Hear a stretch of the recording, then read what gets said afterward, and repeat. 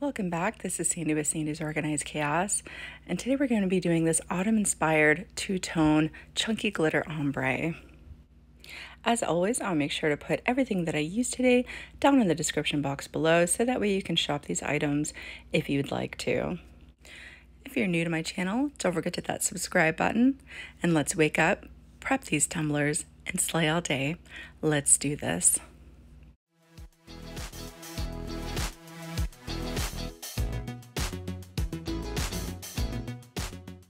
Now I am just working on a basic wine tumbler. This is a 16-ounce wine tumbler, I do believe.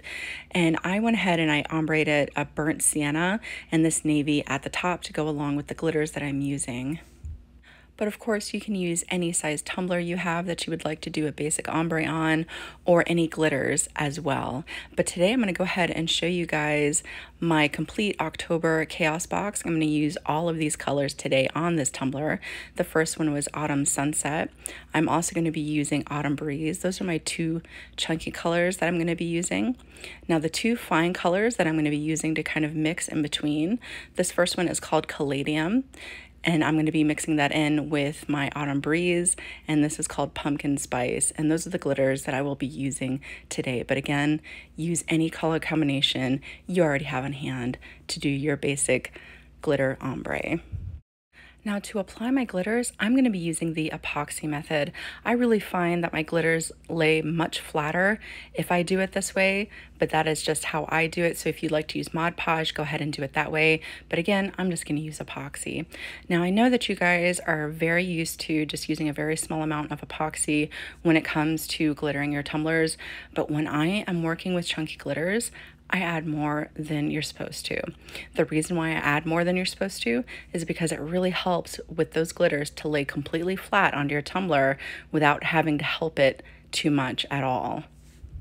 Now, after I have my epoxy nice and smoothed out, I just like to make sure there's no peaks and valleys in it. I want to make sure that everything is fully coated so that way our glitters have something to stick to.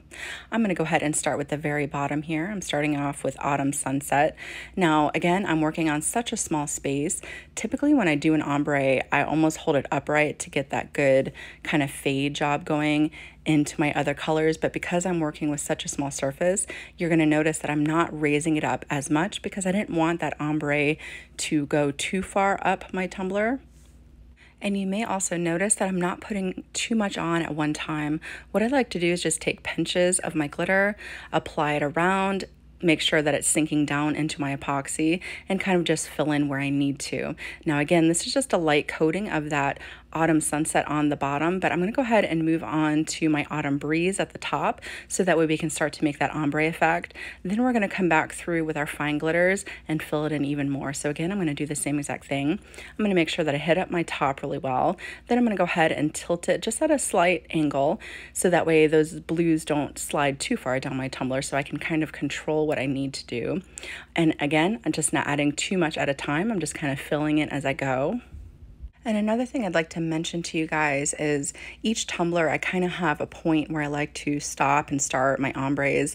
And on wine glasses, in particular, since I'm working on one right now, my stop and start zone for my ombres is right at the hip of the wine glass. But it's a really good visual on where you want to do that, especially if you have a whole big grouping of tumblers that you have to do, and they will all almost come out exactly the same if you have a start and end point on each and every single one of them.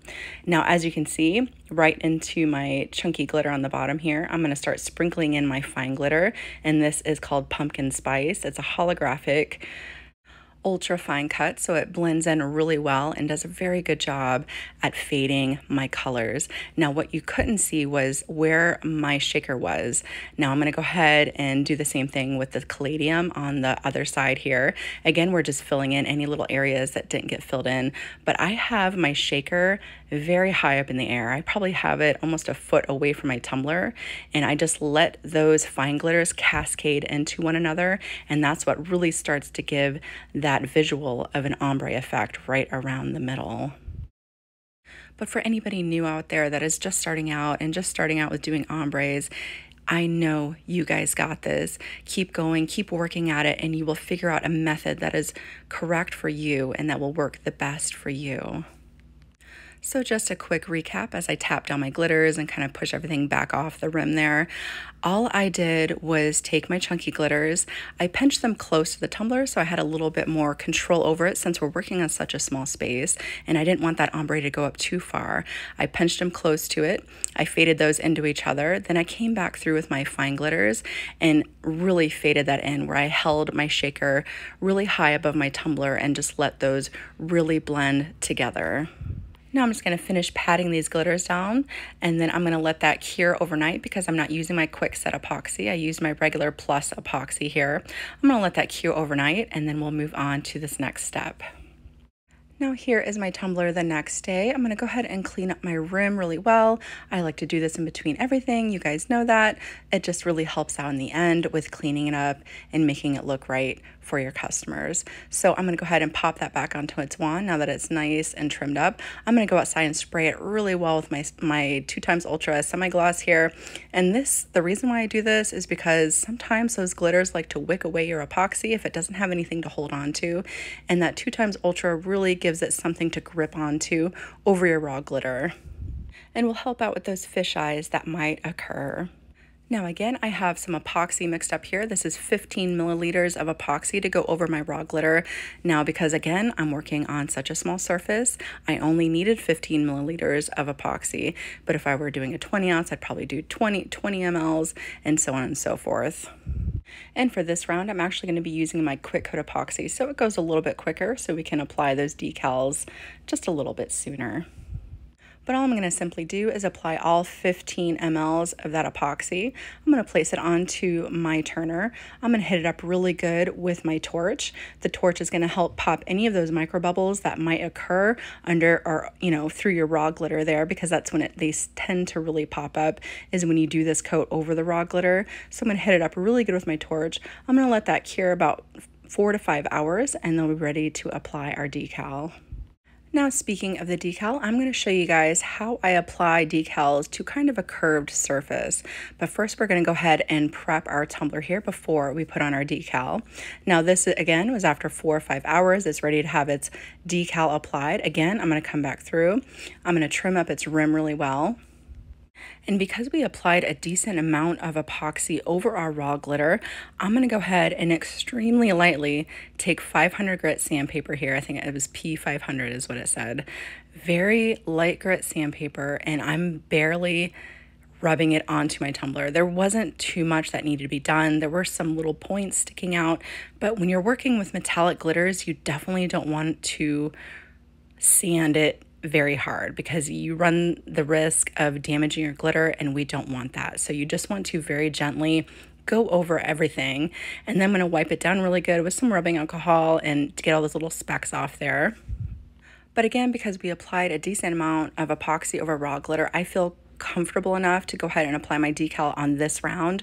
But if you feel like it's just too lumpy for your decal to go on this round, go ahead, give it a light sanding and apply another coat of epoxy before you put on your decal.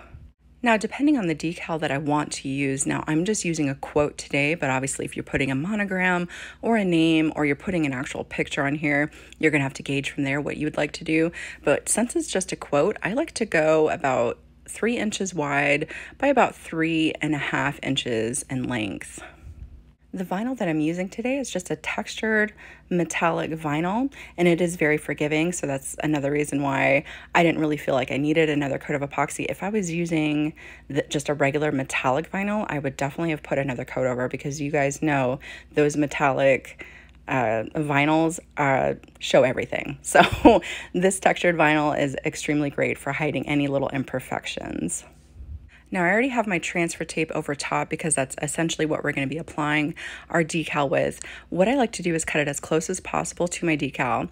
I go ahead and put it where I would like it onto my tumbler, and then I start to see where it pops up when I press it down onto it. And I noticed that right here where it says "got this," right above it, it started to kind of bend up, and so that's exactly where I want to bend or cut it, so that way it will have a nice shape. Then what I'm going to do is I'm going to come through and trim up in between every single letter, so that way when we go to apply it, I can adjust those as I go to make sure that they're nice and straight. Once they start to hit that hip of the curve of the tumbler. But I know it can be so frustrating when you go to apply decal and it starts to crinkle up in places you didn't want to crinkle up. So this really helps out with that. And just another quick thing I wanted to show you guys, that sometimes these metallic vinyls are hard to get off its backing. So what I like to do is I just flip it completely upside down onto my table, and I just really roll it. As you can see, I'm pressing as hard as I can right onto the backing there, so that way it sticks down to my transfer tape, and that's all I do to really help out those tricky vinyls from coming off their backing. Now all you simply want to do is figure out where you'd like it onto your tumbler. You're going to line it up really well. You're going to go ahead and get the top portion stuck down nice and good. See how it's up like that? See, that wouldn't have been no good. If we wouldn't have made those slits, it would be not good. So we're going to go ahead and do whatever it is and now we're going to simply come through. I like to stick down kind of the top first, get it lined up, and then I'm just going to go letter by letter and just make sure that everything is properly the way it should be, so that way it's nice and straight. And there you go. You got this. And now it is ready for its last two finishing coats of epoxy. But before I do that, because I'm working with a metallic type vinyl, I'm going to go ahead and do another spritz of my semi-gloss clear just to make sure that my epoxy has something to stick to, and it also helps out with those micro bubbles that tend to occur around your metallic vinyls as well. But after that, I go ahead and give it its last two finishing coats of epoxy, and she is ready to go. Whether you take this design and duplicate it as is, or you take it and let it inspire you to create something that is completely your own, I hope that you guys had a lot of fun watching this tutorial today. Again, if you're new to my channel, don't forget to hit that subscribe button, and I will see you guys next time.